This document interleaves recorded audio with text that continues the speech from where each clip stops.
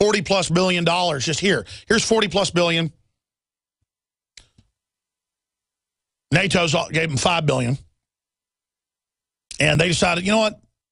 You spent $5 billion trying to overthrow us politically. We're going to take the 44 billion or whatever from Vladimir, and we're going to go ahead and get out of debt that way. And the banksters said, you're not going to get out of debt. We're going to take down your country. And that's what they're now doing, it just like Greece, just like Spain. So now in Krakow and in a bunch of other cities, it is just asymmetrical warfare, checkpoints, snipers killing people. The Russians are going to start fighting back. They've already been doing that. And they are firing now grenade launchers at helicopters and shooting them down. I mean, it is getting crazier and crazier. Pro-Russian forces are taking over TV stations. It is deteriorating very, very quickly. So let me be breaking that down. Meanwhile, while all this serious stuff's going on and the world derivatives market is getting ready to go belly up again like in 2008, where undoubtedly all the charts show it entering that same zone, this time it's going to be much bigger. As all of this is unfolding, what are we talking about? Yesterday afternoon, I see on Drudge and everywhere else the coverage of racist Clippers owner Donald Sterling, quote, as a Democrat. And I go and I turn on the television, and I just knew it'd be on ESPN. I go to ESPN, and I see Magic Johnson talking about it. And I agree with what Magic Johnson was saying, but I just saw what he allegedly said. And I guess they were whitewashing it on ESPN while acting like they were going after Sterling. So I thought, hey, don't hang out with these players. You know, it doesn't look good. And, you know, my elite culture, you know, you need to be with me, the owner, whatever. And I thought, oh, that's just more race baiting, you know, more media diversions. This is all, because I'm sick of all the Catholic against Orthodox in Ukraine and this African tribe against that. I'm sick of the balkanization. So I came on air and I said, you know, I'm sick of the decadent sports culture. I'm sick of the owners having to pay for all their stadiums. Just everyone's degenerate. I'm just sick of it. Until a caller called in and said, have you listened to the whole thing? So I got home last night and listened to 15 minutes, the whole tape. Because I don't like people recording folks secretly. I'm sick of it. And then editing it. So I said, you know, I don't like what he did, but I don't like what she did either. But then once I really heard it and started thinking about it, it is some of the most outrageous stuff I've ever heard. I mean, because this guy is a big Democrat. This guy makes money off predominantly black basketball players. It turns out he rents them a lot of their houses and apartments at loan sharking rates. The new players aren't making that much money. And he literally sees them as slaves. And it's literally beyond 10 times what Bundy said about, you know, were they better off as slaves because they're slaves now, taken out of context. This guy literally says they're that in Israel, black people are lower than dogs, and that, I mean, I listened to the whole thing and was blown away, and then realized, again, I say I don't believe mainstream media, but still, when you're in a hurry, you hear them quote it, you hear him play a clip of it on ESPN, and you hear Magic Johnson decry it. They were playing the whitewash, but acting like they had shown what he really said. Oh, honey, it just doesn't look good. You know, I'm the owner, and, you know, blah, blah, blah, and I just don't want you dating these guys. It sounded to me like jealousy. So I'm like, you know, I am so sick of gold diggers recording people and just all the treachery and just all the stuff that goes on. But then I really started thinking about it. How could you be friends with these people? That's what Magic Johnson talked about. And go out to dinner and play golf with people. And then be secretly sitting there hating them. And then it all started clicking. That's why Democrats are always saying that conservatives and libertarians are secretly racist. Folks, I don't sit around secretly saying racist stuff. I mean, I might sit there every once in a while and talk about Richard Pryor when he would make jokes about white people and black people, and then you even feel guilty repeating a Richard Pryor joke about black people, or an Eddie Murphy joke about, you know, his mom and the hamburger that had all the onions in it. Because, I mean, let's face it, it's fun to tell redneck jokes, too, and I'm redneck stock, if you want to say. I mean, it's fun to make fun of Bundy going, I mean, but I'm not against Bundy. I mean, it's like, I'm not racist. I got one right here. Bring him in the house. I mean, you know, I tell that. It's hilarious, but it's also very sad. Because Bundy's just a hillbilly. He's not racist. He actually doesn't want to abort all the black people. That's the real litmus test. But, man, I heard this clip, and here we are on the verge of World War III, and we're talking about this, but it's very interesting. So I'm going to be breaking that down as well. Stay with us, ladies and gentlemen. It's all coming up straight ahead. The Victory Seed Company is a family-owned, farm-based organization working to keep rare, open-pollinated heirloom seeds available for your home garden with no unstable hybrids or GMO seeds sold. Learn about their mission at victoryseeds.com. And for a limited time, enter Victory at checkout to receive a free garden planting tool on orders over $10. Grow your Victory garden with Victory brand seeds. victoryseeds.com. Clean water at home, clean water at the office, clean water on the go. The Berkey Guy has a Berkey water filtration model for anywhere you are and one that fits any budget. Thousands of satisfied customers can't be wrong.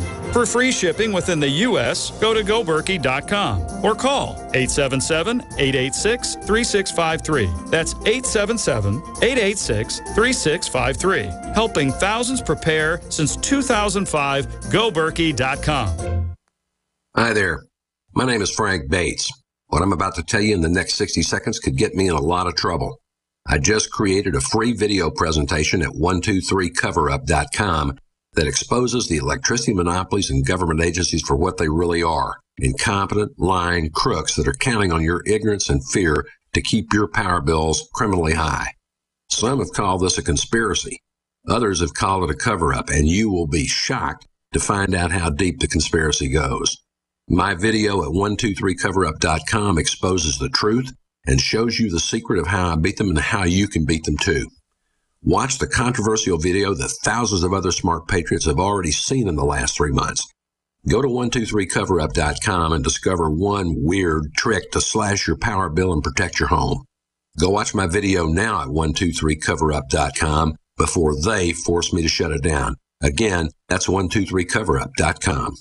A chemical spill contaminating the water supply in 9 West Virginia counties. This year alone, over 300,000 people in West Virginia had their drinking water contaminated. What are the health effects of having these drugs in our drinking water? It's forced medical treatment without the consent of residents. My friends, water filtration is one of the most basic actions you can take to protect you and your family from the harmful toxins and heavy metals in your tap water. On average, the county says it sprays with the glyphosate at least once a week. Few filters cut out the glyphosate that is found in water supplies worldwide. Remove pesticides, herbicides, chloramines, hydrofluorosilicic acid, sodium hexafluorosilicate. Fluoride is in tea, it's in coffee, it's in water, it's in bread, it's in toothpaste. It is our responsibility to protect our families. The establishment's not going to do it. It's time to take action. It's time to filter our water. For a limited time, use the promo code WATER15 and get 15% off on all ProPure systems at InfoWarsStore.com or call toll-free 888-253-3139.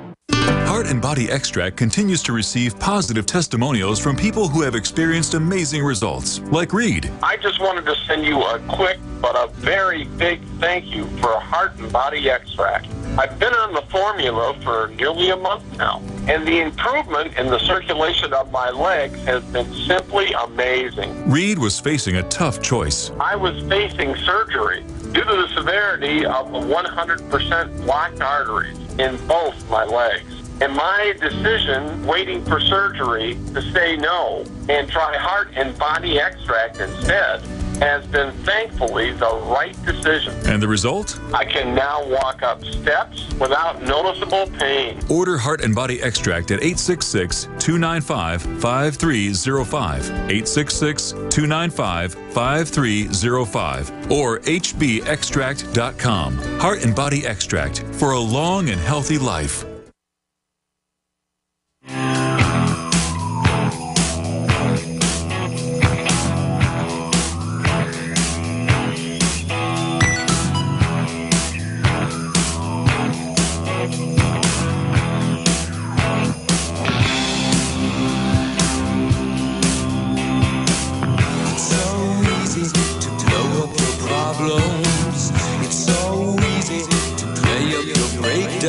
So we have these mega massive banks that are basically running the planet. They want to make us poor so they can control us, obviously. And they will demonize any group they can so they can dehumanize them. Demonize the Native Americans so you can take their land and kill them. Demonize the Russian Ukrainians so you can demonize and attack them. Or if it was in the Soviet time, demonize the Western Ukrainians. It's the same thing. You say that your enemy isn't human. The Japanese dehumanized the Americans before they attacked us. We then dehumanize them. We dehumanize the Iraqis, vice versa. And that's what you see in the divide and conquer system, is that we say the Russians aren't human. And then they become our enemy and say we're not human and we're evil. Or you get the attitude of this racist, I mean, really hardcore, serious racist, from the Clippers, Donald Sterling, making his living off of people and then basically talking about them like they're not even people. But this is what elites do. This is what elitism is all about. Most people go join elite country clubs. So in their town, they can feel like they're better than everybody. It's like cliques in high school. Instead of what does somebody stand for, what does somebody think, what art do they produce, it's what religion are you, where do you come from, who was your daddy. And obviously in culture and society, that's important to a certain level. But then you get people who literally only care about that because it lets them be on a power trip feeling like they're better than somebody else when they themselves have never really accomplished anything. And that's why these globalist elitists are the way they are. Most of them got their money out of swindles or hereditary money that has been passed down through their families.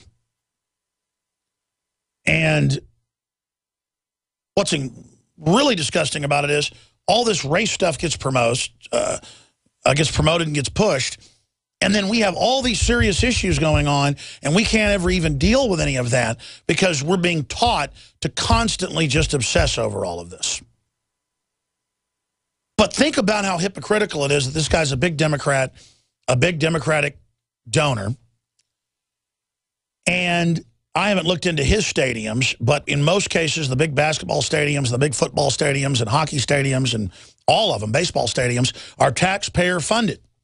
And that discriminates against everybody. It's like the Formula One owner all over the world. He gets Ecclestone or Ecclestein, whatever his name is, he gets the multi-billion-dollar tracks paid for by the taxpayers. Austin taxpayers paid to build his Formula One track. And the guy, as I've said many times, just last year, gave $3 billion as a gift to his two daughters. Hey, great, buddy, I'm not envious of your $3 billion or your helicopters or your palaces. Or they liked a hotel downtown and couldn't rent all the rooms, so they just bought it. My issue is I don't want to go eat in that hotel now because I know the money goes to you, and you're already getting my money multiple ways. You're robbing it from me, and you're robbing it from all the poor people. And see, that's the real discrimination, is that I shouldn't be paying for not one but two stadiums for Jerry Jones and the Dallas Cowboys at a cost of $2.5 billion if you count both of them. I shouldn't be paying. You shouldn't be paying for the Formula One track. It's incredibly profitable. I've done the math on top of it all being paid for. Of course this guy's got tens of billions of dollars. He's had scores of tracks all over the world built for him. And they use fake celebrity with all the mayors and locals clamoring to be in the box seats, to be around the movie stars who come to these Formula One races so we can all sit there and fit the bill for everything they're doing. And I like auto racing. I like motorcycle racing. The point is that I'm being discriminated against. So see, that's why I hate professional sports, because it's all part of the Roman gladiatorial diversion.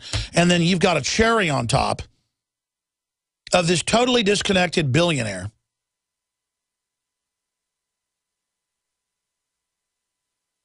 and it makes me want to throw up.